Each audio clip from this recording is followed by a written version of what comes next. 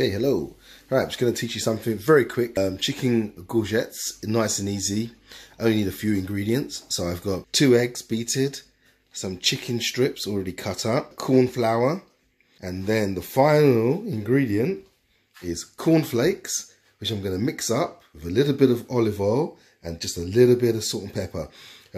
So what we're going to do is we're going to go from chicken to the flour to the egg, cornflake mixture, then onto the pan.